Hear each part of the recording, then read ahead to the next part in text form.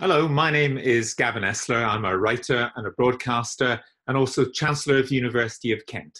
I'm proud to be an honorary graduate of the University of York, and I wanted to say that despite all the difficulties of the past year, the students graduating today have triumphed in adversity. You're entering a world, obviously, of profound changes, of uncertainty, but also full of great opportunities. Coronavirus has reminded us that a common threat demands we all work together, but it also reminds us that hard skills, persistence, and hard work have never been more valuable.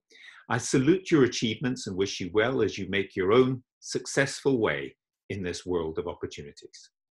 Good luck.